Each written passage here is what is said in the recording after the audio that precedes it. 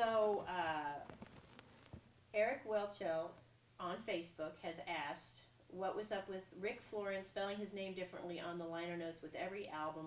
Was that for a reason or just a random inside joke? Yes, is the answer. When I first, when I first started doing this, I was very clueless in almost every respect to being in a band.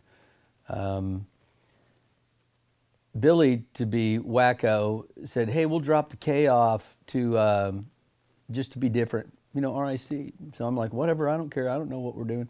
And so then I had a lot of people, "Hey, you Rick." People who knew me, they missed the K on your name. No, Billy was doing that just to be wacko, and so we spelled it right on the next album, RICK. And then people were asking us often. The first interview question was, "Hey, I see you spelling your name different," and it just seemed so crazy that would be one of the first questions they'd ask, like, "Who gives a care about your spelling of your name?"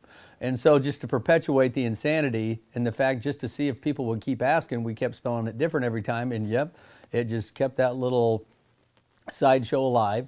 And they just kept asking, "Hey, what are you going to do on the next album?" And, so just a little sideshow of no import for goofballness.